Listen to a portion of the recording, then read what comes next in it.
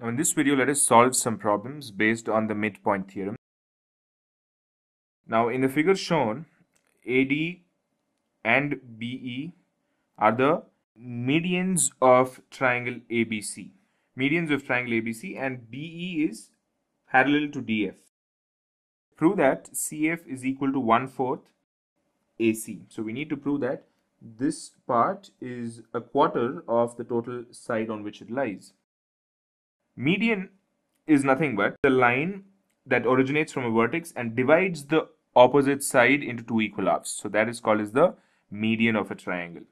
So if BE is the median of a triangle, then that means it originates from B, it ends on E, making E the midpoint of AC. Similarly, AD, the line starts at A, ends at D, making D the midpoint of BC. So this is called as the median.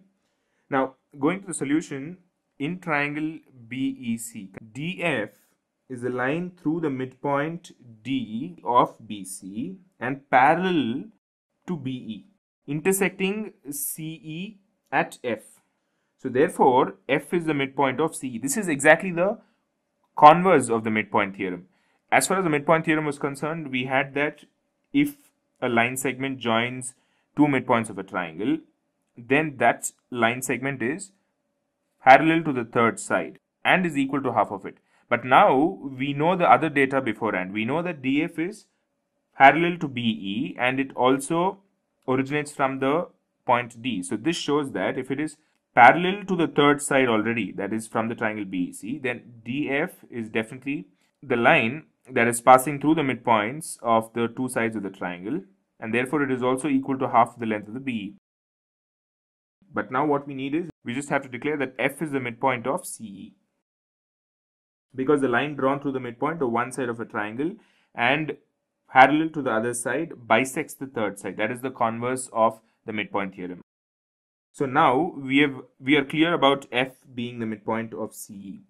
So CF equals half of CE. CF equals half of AC. Because E is the midpoint of AC and CE is half of AC. So that's exactly what I've done. CE is half of AC. So now we have CF is equal to 1/4 of AC.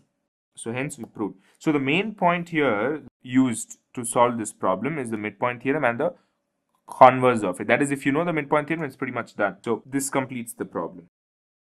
Let us go to another problem.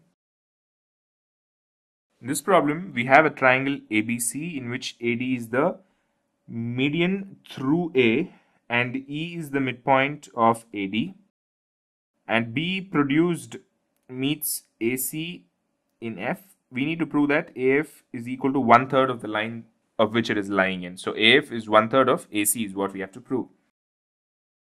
So now the construction is through D, we need to draw DK parallel to BF. So here I draw DK, which is parallel to BF, and triangle ADK, this triangle, E is the midpoint of AD and EF is parallel to DK. So therefore F is the midpoint of AK. This again follows from the converse of the midpoint theorem. So we establish that F is the midpoint of AK. So therefore we have AF is equal to FK. This is equal to this. Now in triangle BCF, if you consider the triangle BCF, this triangle here, D is the midpoint of BC and DK is parallel to BF. So therefore K is the midpoint of FC. Again, using the converse of the midpoint theorem, we have K as the midpoint of FC. So therefore we have FK equals KC. So we have FK equals to KC. Now considering this as first equation and this as second equation, and from first and second equations we can easily say that AF equals KC. AF is equal to FK, FK is equal to KC, therefore AF is equal to KC. It is also equal to FK. So now AC equals AF plus KC plus FK.